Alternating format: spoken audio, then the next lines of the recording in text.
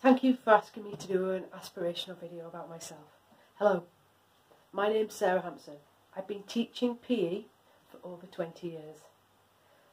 Just under 3 years ago, I left my permanent secondary PE teaching job to set up my own business called PEzy, so I could focus on what I really wanted to do. Now I work with primary teachers to teach PE to primary pupils. PEzy is all about giving primary pupils high quality PE so that they've got the best start in PE and every opportunity for them to succeed. I love school, I love learning, and it meant that I got time with my friends, which was really important to me. The next question I've been asked to answer is, what did I want to do when I grew up? I had no idea what I wanted to do. I was into everything, and any opportunity that came along, I took it. I wanted to see what jobs were out there, what people did, so I was interested in everyone. I quickly worked out what my strengths are.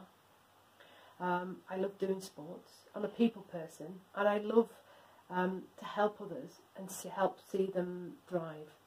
So I based my career decisions on what I was good at. I also knew that there was a world outside of Huddersfield, Yorkshire, so I desperately wanted to go to university. As I didn't know what I wanted to do, I picked two subjects that I loved. Even though I'd never studied PE before, I chose PE, sports science and art at Chester, and it was brilliant. My most exciting lectures were about sports psychology and how different people are motivated. Studying people's behaviour is absolutely fascinating.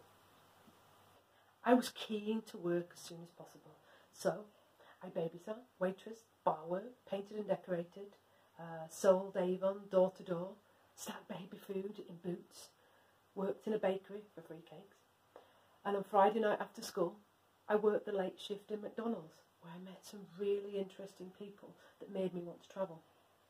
As soon as I was old enough, I became a lifeguard and an activity instructor, as I wanted to save money to go to university.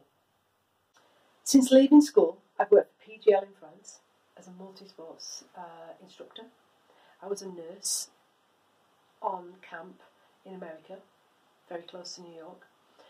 Coached hockey, taught lots of swimming. I love teaching swimming, and disabled swimming. I was a fitness instructor. I also volunteered.